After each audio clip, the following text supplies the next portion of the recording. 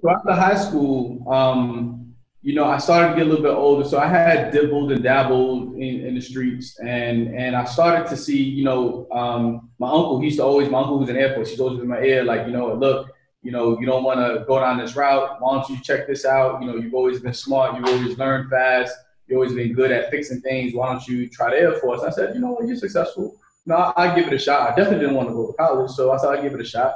And I signed up for the Air Force, and I ended up getting assigned to E&E, what the department's called E&E, which stands for Electrical and Environmental Systems for the F-16. So I ended up working on aircraft, which was, very different, but that was my job. So once I went into the Air Force, after tech school in Texas, I ended up with my first base station was in Las Vegas. And, when I was in Las Vegas, that's when I reconnected with my friends and cousins and just close family friends who I grew up with in St. Pete, who was also in Vegas. And he was in Vegas because he was getting the weed from Arizona to Vegas and then sending the Vegas back to Florida. But then he had a problem where he couldn't scale it. He didn't have an easy way of going from, 50 pounds of marijuana to 100 pounds of marijuana with him just being one person, basically flying back and forth and all that. So the wheels in my head started turning, and I said, okay, I left that stuff alone, but I feel like we can make this a lot more efficient. And, before we know it, we got so efficient, it eventually caught the federal government's attention, and, we were shipping thousands and thousands of pounds of marijuana from Nogales, Mexico, through Tucson, from Tucson to all over Florida, Sarasota, St. Petersburg, Tampa, Miami, etc. Okay. This is where your story gets. It got real big real quick. Talk to me. How old were you when you joined the service? I think I was 18. You're 18-year-old. You're still a teenager. Yep. You get in the service. Somehow you get shipped out to Vegas. Yep. That's where you're stationed.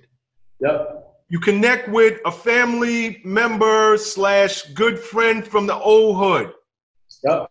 He's making money on the streets out there, but he doesn't necessarily know how to scale that marijuana business yet. This is what gets you to thinking. First and foremost, how long were you in the service before this happened? Maybe 6-8 months, not that long. Damn. That long. So, you're not even in the service a year. Nah. Okay. Nah. And then I actually got out. I got out the service in 2 years, actually. Okay, so you did 2 years of active duty. Yep.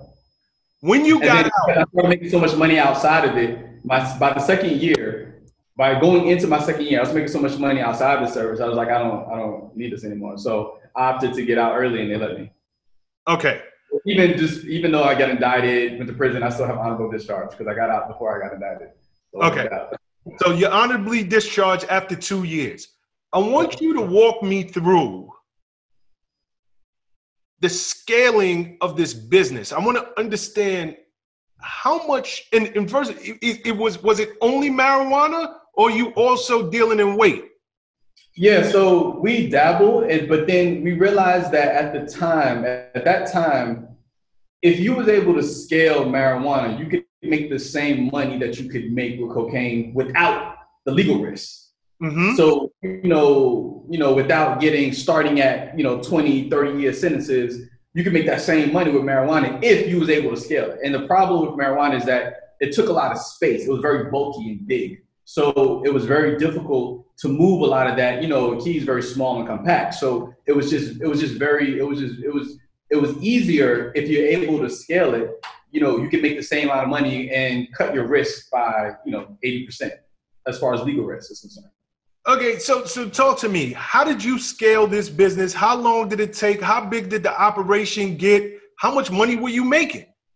Yeah, so it started out with just 5-10 pounds at a time. And the big challenge, like I mentioned before, is that it's very bulky and it's very big. And the smell is very, very, very pungent and strong. So, the better the quality, the more stronger the smell, and it's very hard to pass that through undetected. So, back in those days, this was this was before TSA was a thing, and it was super hard to get stuff through the airport.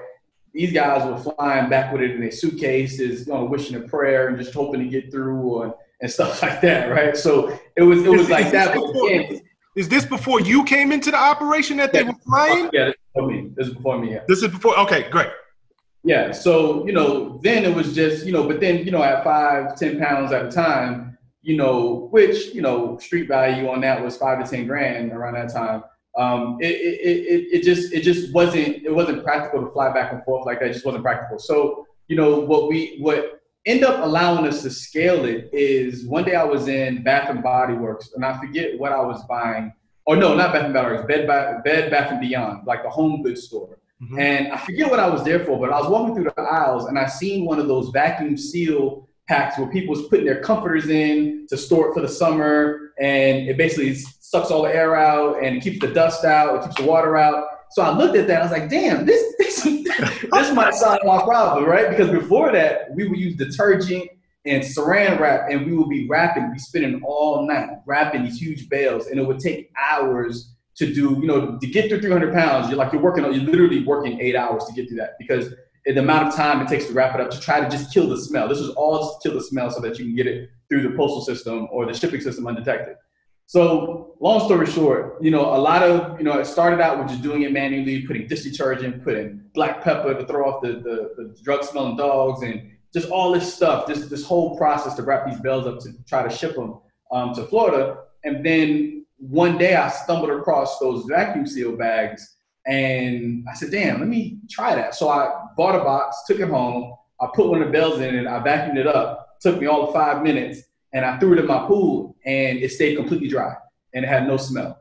So then that's when it clicked, and I said, okay, now we're in business. And basically from that allowed us to scale from doing, 300 pounds, which is still a lot, to thousands in the same time period, the same month or so. So it just allowed us to scale significantly and it got to the point where, we knew a percentage, I knew if I sent 500 pounds, 30 or 40 of them is going to get stopped by the police, or either it's going to get stopped by the police, it's going to get stolen by someone who works in UPS, FedEx, or DHL, or it's going to get stolen by the person that works at the counter where you deliver it. And then, so it would get stopped doing those three things. So all the disruptions wasn't always from law enforcement. It was a lot of times just people just stealing it.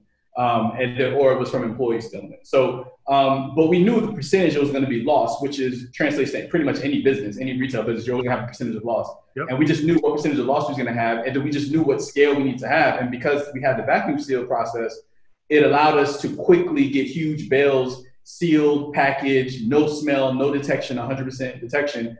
And then the next problem was we ran out of places to ship it to. So when you're sending mail at that scale, you can't send a lot at one address because it starts looking suspicious.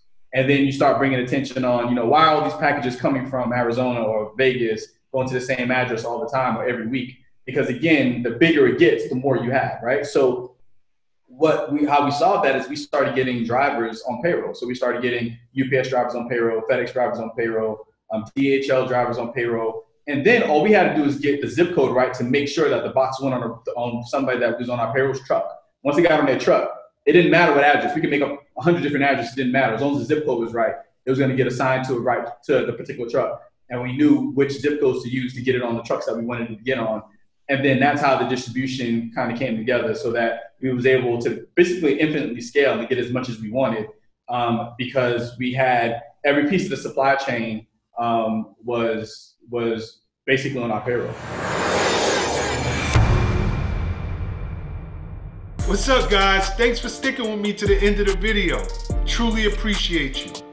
If you like anything you heard here today, go ahead and hit that subscribe button. And if you know anybody that can benefit from this message, feel free to share. Peace and love.